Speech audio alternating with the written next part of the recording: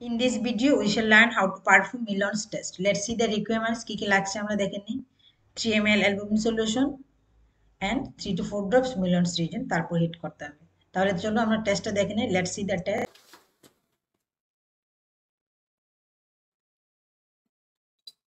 প্রথমে আমরা কি করলাম, পরিষ্কার স্লাইডে 3 ml supplied sample নিলাম। 3 ml supplied sample was taken in a dry and clean test tube. Then this is the Millon's reagent. 3 drops of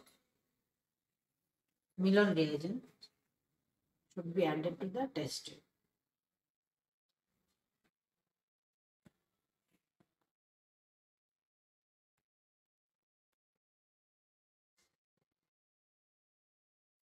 আদা দুঃখে বেশছে, তা হোল্ডার লাগবে, তা হোল্ডার লো।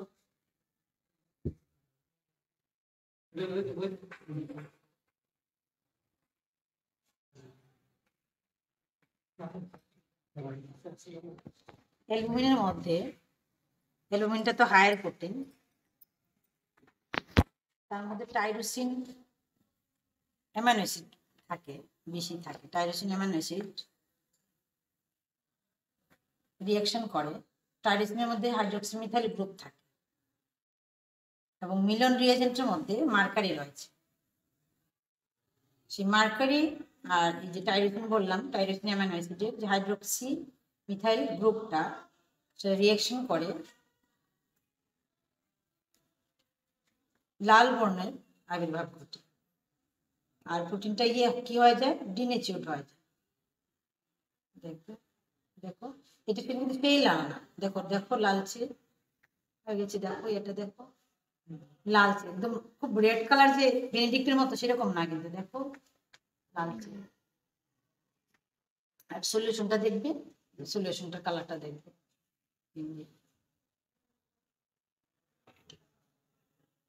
অনেক সময় কি হয়, একটা কোয়াগুলাম তৈরি হয়, একটা পিণ্ড তৈরি হয়, দেখা যাবে ওই যে উপরে যে সাদা সাদা গুলো উঠছে ওগুলি নিচে যদি থাকে এটা একটা কোয়াগুলাম পরিণত হয়ে যায়। সেই কোয়াগুলামটা দেখলে লাল হয়ে গেছে, তাহলে আমরা বুঝবো যে এটার মধ্যে অ্যালবুমিনের রয়েছে এই সলিউশনটার মধ্যে। So the presence of red coagulum and ultimately the solution, red color solution indicates the presence of albumin.